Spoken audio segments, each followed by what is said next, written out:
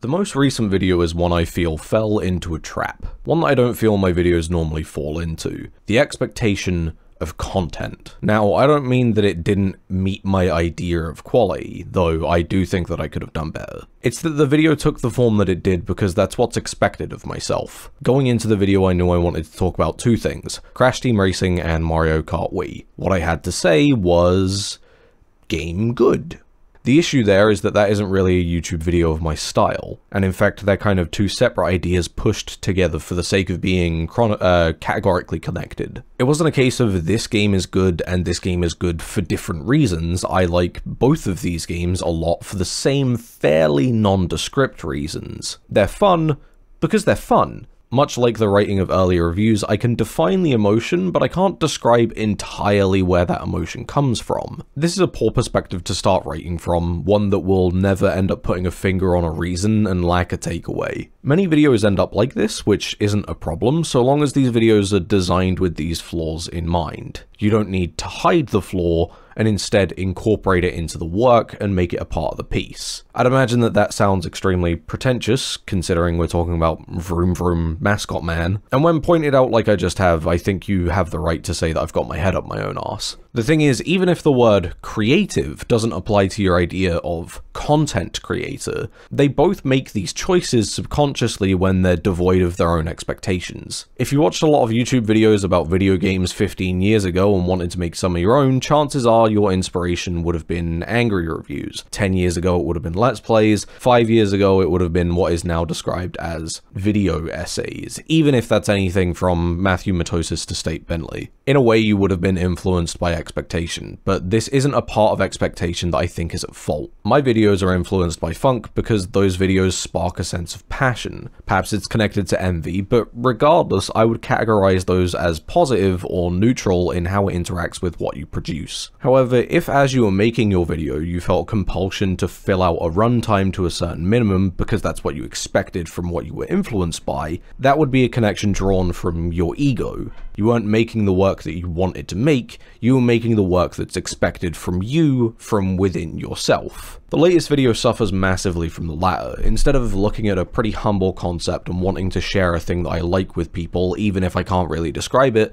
I tried to morph it into a video that fits within what's expected of me, both from myself and what I assume the audience wants from me. Keep in mind, both of these are merely projections of my own perspective. Now I'm being pretentious. What I assume the audience wants can never truly encompass what the audience will actually think, because it's really a mass of individuals. For me, this meant trying to make the idea larger. Within my own concept of expectation, if a video isn't over 20 minutes or roughly 7 pages of script, it doesn't have enough meat on the bone to be worth making. This started as attempting to elaborate on game good. One of the issues here is that without a concrete understanding of what you enjoy about a game, you end up with a lot of words that ultimately say very little. A way of finding a little more meaning in that is comparison, drawing from your small understanding of many games to form a more central idea. However, this isn't the silver bullet that it first seems. What you've really produced is a spectrum, not a concept. You're aligning games to form the vision of a point,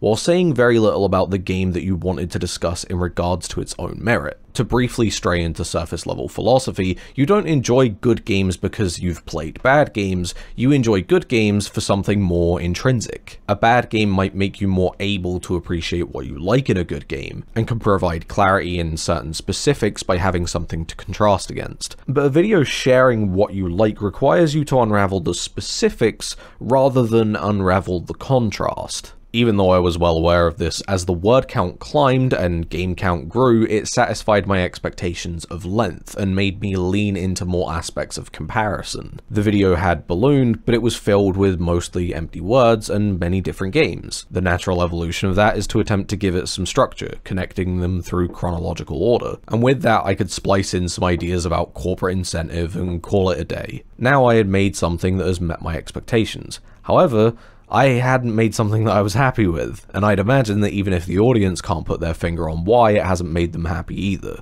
The core of wanting to share two games that I liked was obscured by attempting to fit it within a certain size of video. And looking back on it now, this isn't how I should have gone about it. While I was editing it, by about the 15-minute mark that I'd realized that I wasn't happy with what I'd made, I had a thought that really this video should have been written from the outset as a retrospective with the intent to discuss corporate intent and brand association within games and how that's changed. Ideally, I want my videos to reflect something. The two Tekken videos reflect how the community responds to what they value in a game and the interaction between developer and community in regards to something adjacent to a sport. The Rising Thunder video reflects the melancholy of work that we'll never see. It's a video that discusses two video game characters, but it's about the parts of a game that we'll never see and the ideas that get discarded along the way, and how that wasted human work behind the media is an aspect of tragedy. The idea in this hypothetical rewrite would be to discuss kart races as a method to write about the insidious nature of corporate branding. I think that video as a one-sentence concept sounds pretty good, but it still wouldn't have been the right video to make. The reason I wanted to make this video in the first place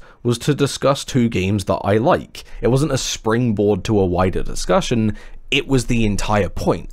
It might not have been what I'd consider within my expectations or style, but that doesn't mean that it wasn't a video that could have been fun. Perhaps more importantly, it would have been a video that was being made from a place that was genuinely what I wanted to make. What I should have focused on was unrelated to the scope of the video. Instead, it should have remained a smaller size with focus more on presentation. I should have made a fireworks display, something to inspire the emotion of what I couldn't describe instead of trying to put it into words. You don't make great work by conforming to your idea of what's good, you make it because that's the work that you wanted to make. Sometimes that fits within your expectations, and sometimes it doesn't. Despite the saying, I believe style can be substance. In the absence of words to say, you perform the actions that portray intent and feeling. The beauty of the human experience is that we can find value in both, the smart and the stupid. When you become trapped by your own expectations, however, you might find a reluctance to engage with both as they come and go. The tool for the job isn't what tool you expect,